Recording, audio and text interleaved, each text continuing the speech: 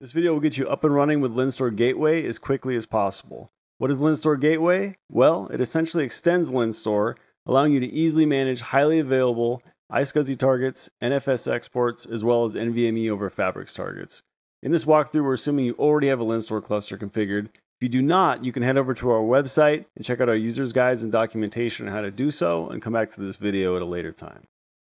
So for an overview of the components, we have LINSTOR cluster, which is managing all the block storage, the data replication between the nodes. And then we have DRBD reactor, which is handling where these resources that we're going to create, such as NFS exports, etc., where those can run, and also where they're going to fail over to if something fails. Then we have LINSTOR Gateway, and that kind of ties the LINSTOR controller together with DRBD reactor and makes kind of all this possible with just a few commands. So taking a look at the three nodes that we have on the command line, on the bottom left, we can see on LINSTOR 1, we've run an LSBLK, showing us we have a dev VDB. That's a backing disk for storage, and every node's going to have that. We've also created a volume group called storage, which you can see in the bottom right on LINSTOR-2. Again, that's on every node. The backing storage is all the same. And then in our LINSTOR cluster on the top, we've run a command called storage pool list, which is showing that we have a LINSTOR storage pool called gateway storage.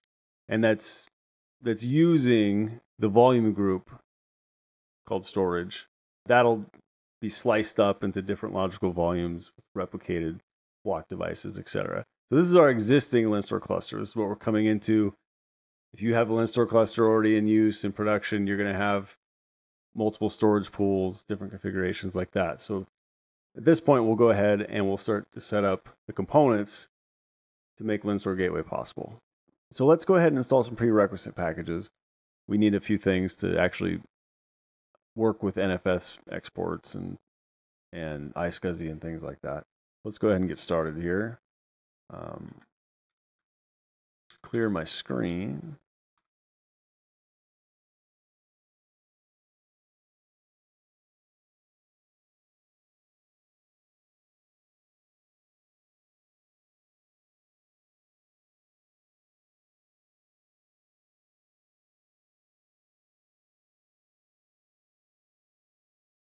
And we need to install these packages on all nodes.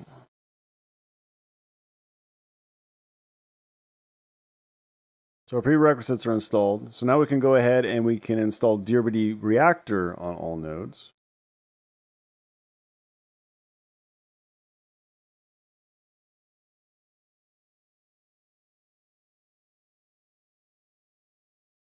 So now that LINSTOR Gateway has been installed, we need to make a slight modification to the LINSTOR satellites, which is every node in this cluster.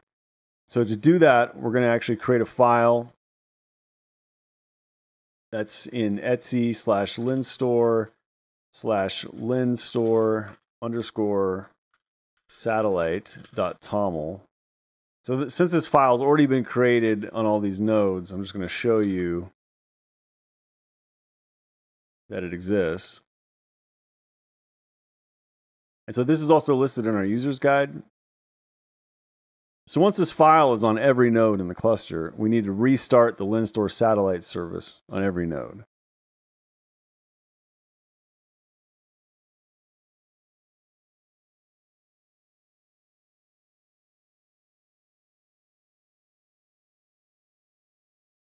So there's a couple more files we need to make sure are in the right location. And this is so we can ensure DRBD reactor will reload itself when its configuration changes. So I'm going to go ahead and just copy and paste this command. It's a bit of a long one. And again, we need to do this on all nodes. So we're copying this file from user share doc DRBD reactor, and then there's a couple systemd units in there that we need to make sure are on the right path. So let's go ahead and do that.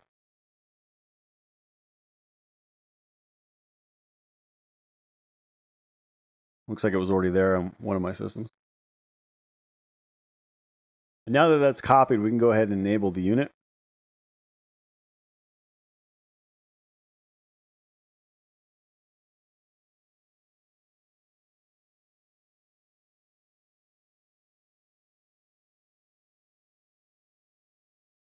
Lastly, we'll go ahead and enable and start the DRD reactor service on all nodes.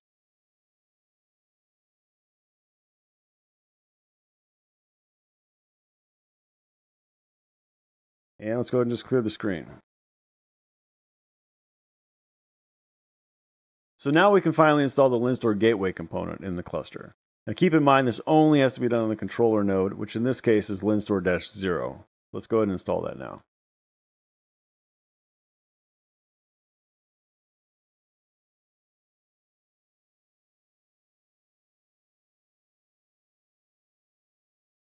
Now once it's installed, we just need to start it and enable it.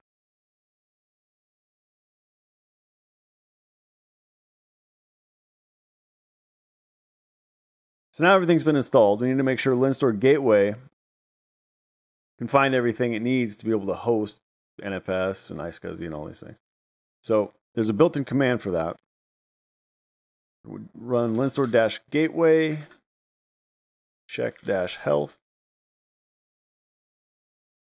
and we're passing with flying colors. Now we can actually go and set up some resources. So at this point, we're just going to focus on the LINSTOR controller node. We don't need to run commands on all three nodes anymore. And to round out this video, we're going to go ahead and create an iSCSI target that's highly available on our LINSTOR cluster with all the components we just installed. But we're going to do it with just a couple lines in the command line. So to start, we'll run our LINSTOR-Gateway iSCSI list. And nothing's there. We haven't defined anything yet. So I'll go ahead and copy and paste this next command. It's a little bit of a long one.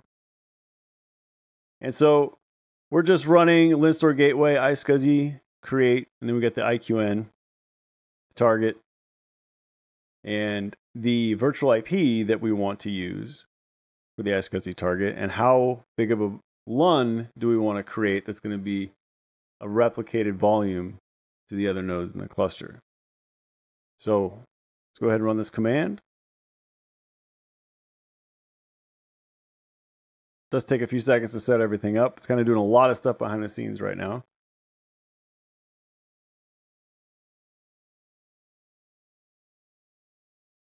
As we can see, our iSCSI target was created. So let's go ahead and run that iSCSI list command one more time. And there we go. We've got our target on our new service IP, started, in a good state. Now we can come back to our LINSTOR cluster itself and run some just basic LINSTOR commands.